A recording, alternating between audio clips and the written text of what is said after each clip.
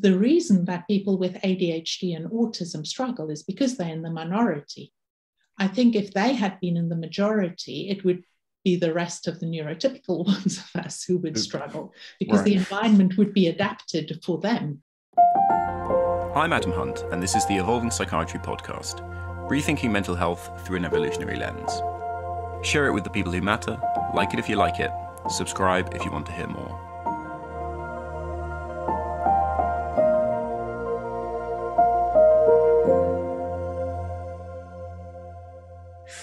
Dr. Annie Swanepoel is a child and adolescent psychiatrist who also holds a PhD in human physiology.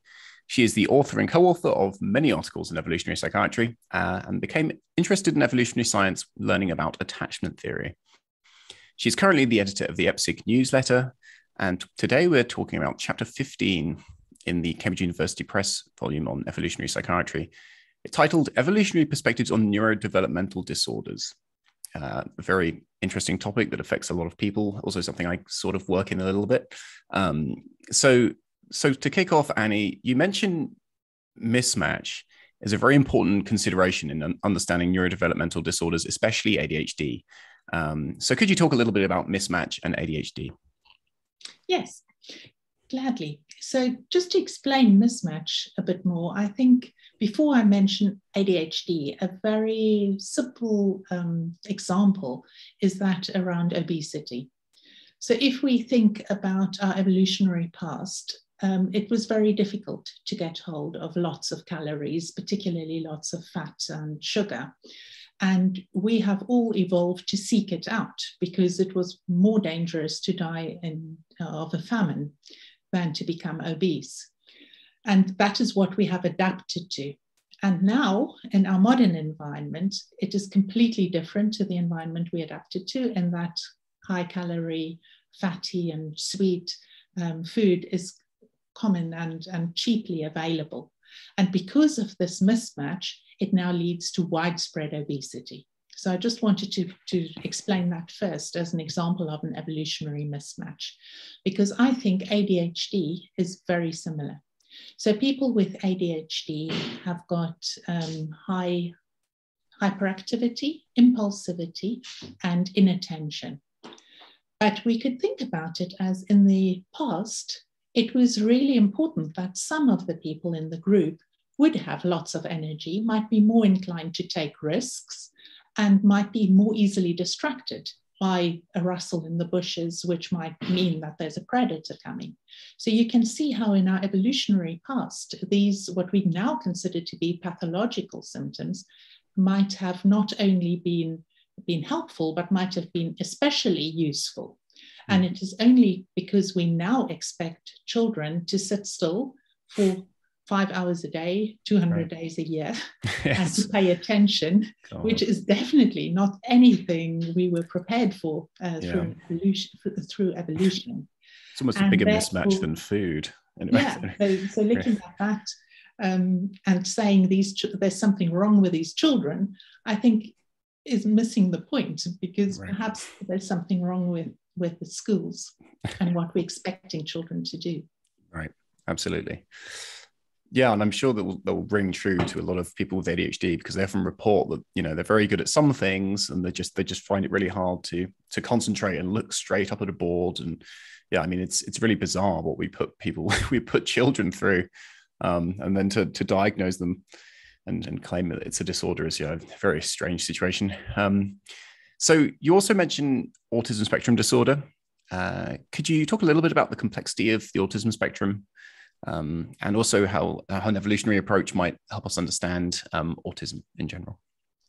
Yeah, so autism we know is on a spectrum. So there are people who are highly functioning, who might be professors in their chosen subject with autism, and then also people with severe learning disability who might have autism. So I think looking at it from an evolutionary perspective, we can see that some bits of it, particularly those that are linked with intellectual disability, are a disorder and are often caused by genetic problems, whereas the high functioning end is probably more around neurodiversity. And that is where some people we are all on the spectrum, but some people are just more inclined to be particularly good with numbers or thinking about spatial orientation. Yeah. Systemizing is the term. Exactly. And might be struggle a bit more with the social and emotional communication. Right. But if we think about the prevalence of autism, it's around 1%.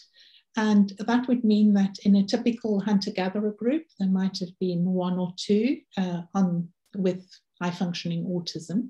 Mm-hmm. And that might have been of benefit for the whole group, because if you have somebody who can really persist with making tools and optimizing how to make the tools, or planning out how the hunt might work, that could be of benefit to the whole group. Mm. And that still is the case today. So we know that many of our best inventions and progress in human life has been pushed forward by people who are higher functioning autistic. Right. So again, there, it's not really, in my mind, it's not a disorder, and I think it's wrong to call it a disorder. Mm-hmm. I think it is a neurodiversity, mm-hmm. and being on a spectrum and a variation. That is the way we should look at it.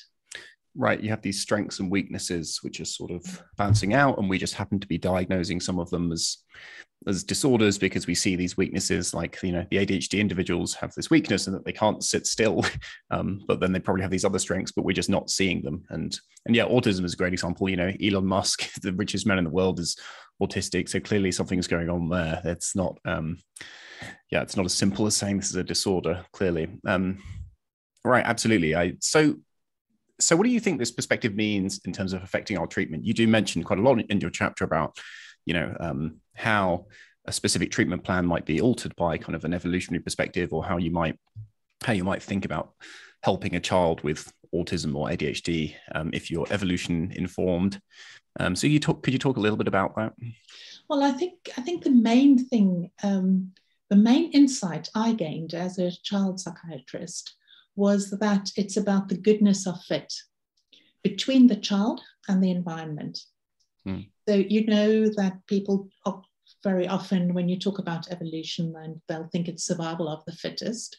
Right. But what it really means is that those who fit best in their environment have the best chance of survival and reproduction. So it's not just about adapting the individual, it's also about adapting the environment. And that, I think, is absolutely crucial, because I have seen so many examples of that in clinical practice. So, for example, one teacher didn't have any problems with a child with ADHD because she was just extremely good at recognizing when he needed a break, and then sent him with a big pile of books to the other side of the school.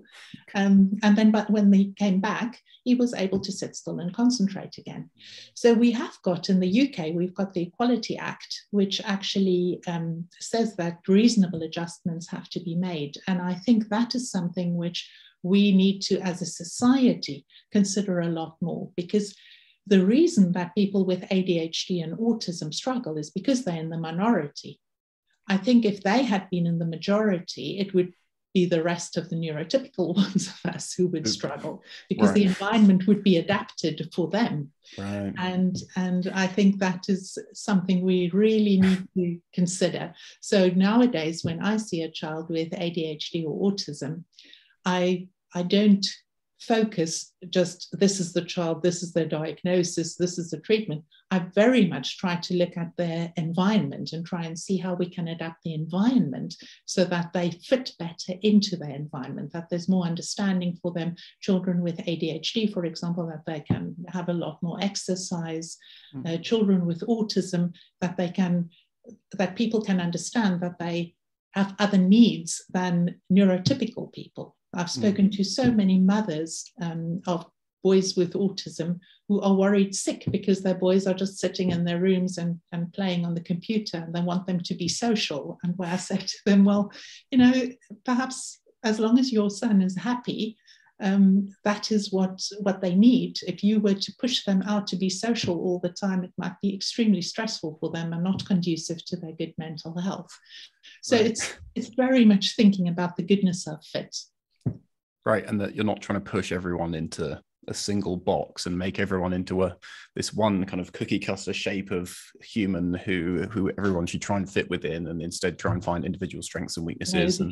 Because life is so variable, we need lots of different types of people, and that is right. where neurodiversity is so important, because people with autism definitely can outperform neurotypicals, because right. they've got their special interest and they can stick with it for far longer than somebody without autism could.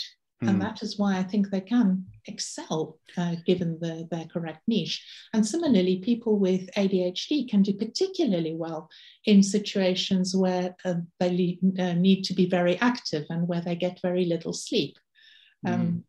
So we need those people, and we need to help them thrive. Harness and help. Yeah, I know that Elon has said that the thing that he thought gave him an advantage is just that he did obsess about, building software and building companies, and he was just spending way more time doing these things. And in the end, if you channel that in a way that's productive, then it's a very useful way to be successful in the modern world. It's just in those initial 15 years where you're going through a school system and parents are trying to make you normal, then it's obviously not ideal.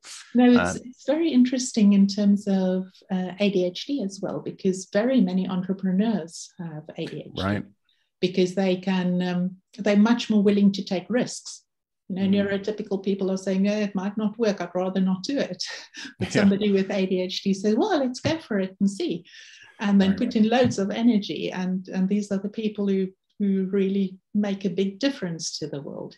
But yes, I always say to my patients with neurodevelopmental disorders, I always say to them that life will become easier the older you get, because then you can find your niche and you can excel.